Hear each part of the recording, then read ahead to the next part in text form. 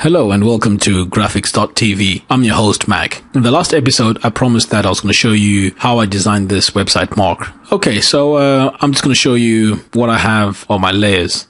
So I'm just going to deselect this website by clicking this eye icon. Basically what I have here is the 16 column grid guidelines that will show me roughly where things are while I'm designing. And then here we've got the background, and on this layer I've got the image of the cupcake and the palette. So basically these are the colors that I'll be following in this design. To find out more about how I created this color palette, you need to go to my second video on how to create color palettes.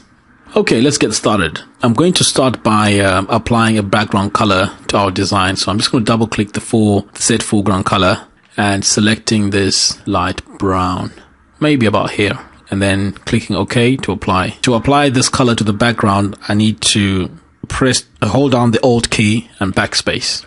Okay, so next we're going to create a line that separates the footer. So I'm just going to click on the line tool. Actually, before I draw the line, I'm going to hold down the Control key and then pressing the semicolon to reveal my guides. Okay, so I'm going to hold down the Shift key and then just drag across. The color of the line is the same color as the background, so I'm going to change that by double clicking this icon and selecting a darker color and then OK to apply the color. Okay, next we're going to add the footer text. Okay, so that's going to be Taffy's Cupcakes. Actually, I've noticed that the text color is the same as the background, so I'm just going to highlight this text and double click the set text color. Then I'm going to choose a darker color. Maybe this one will do, or maybe even a darker one like that, and then click OK to apply. So I'm going to go back to the type tool and then just clicking back on the text, and I'm just going to continue. So I'm going to add 3 spaces, then I'm going to type in copyright. I'm also going to add the navigation to the footer, so I'm just going to hold down the space bar and then just add the footer text. So that's going to be home. So now after the word, I'm going to add 5 spaces, that horizontal bar to separate the text. So I'm going to add the 5 spaces now. So that's 1, 2, 3, 4, 5. And then the horizontal bar, 1, 2, 3, 4, 5. So that's going to be home, about us, orders, gallery,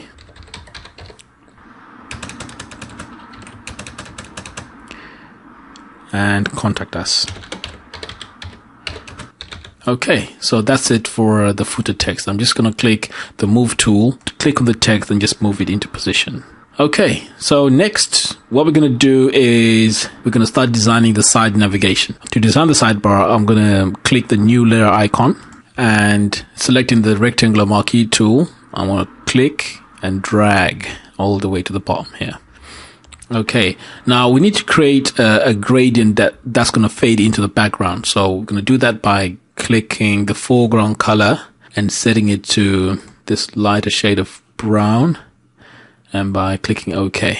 To apply the gradient, we need to go to this gradient tool, and in the top left we need to click this arrow pointing down and selecting the second foreground to transparent. Click, hold down the Shift key and then just drag to the left like that. Okay, so to deselect, I'm just going to press Control D.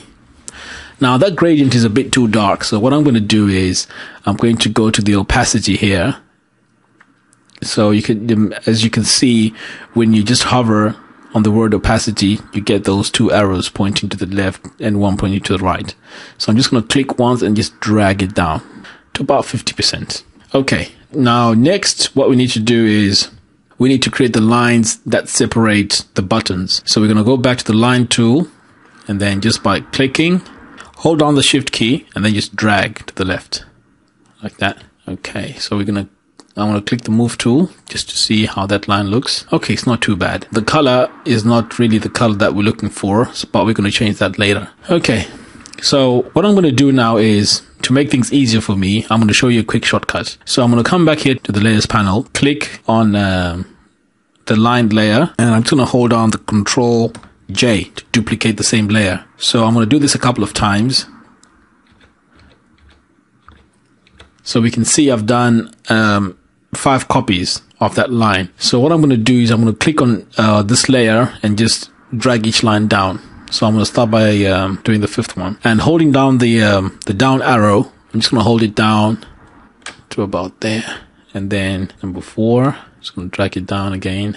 I'm not going to bore you by trying to align this. So what I'm going to do is I'm going to pause the video, and then we're going to come back when I've really aligned all of them. Okay, now that I've got the lines in place, what I'm going to do now is change the color of the lines so that they blend in with the background. To do that, all we have to do is to double click on each layer in this button. So I'm going to double click there and then select the background color just by clicking anywhere on the background and then just saying OK to apply. Okay, so I'm going to do the same for the rest of the lines.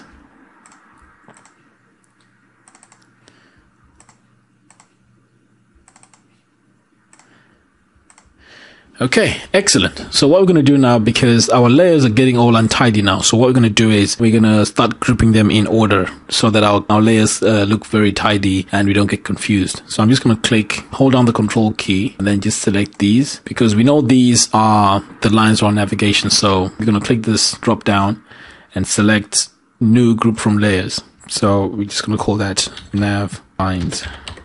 Maybe I should put a space between nav and lines, like that, and then just saying OK. Okay, this layer 1, okay, we know that's our navigation background, so we're just going to label that nav-bg, or rather space bg. This is our footer line.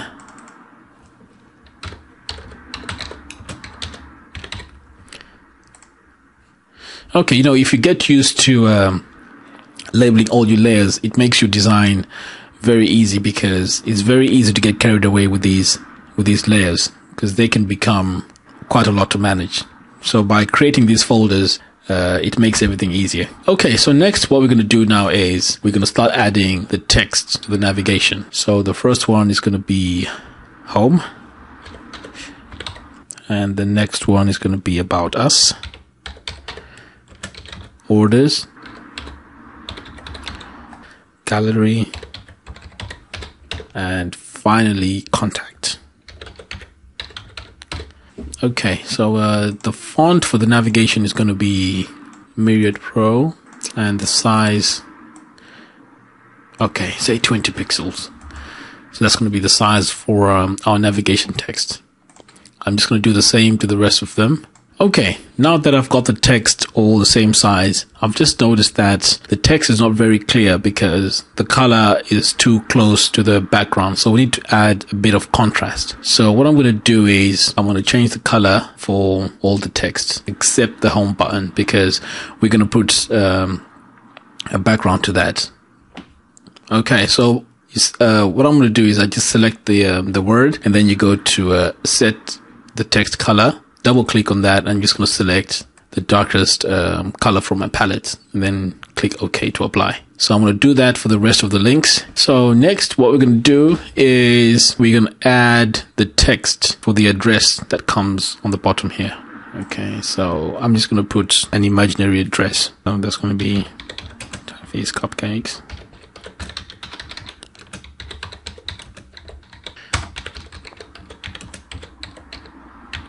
Okay, I'm going to add the postcode. Again, this is just, I'm just typing in random digits. Okay, so I'm just going to highlight that and change the size to, say, 13 pixels, or maybe 14. And I've noticed that the text is centered in the middle, so I'm just going to center right by clicking the right align text, like so. Okay, I'm just going to click the right arrow to nudge that into position. Alright, so next what we're going to do is we're going to go to the home button, to the home link, and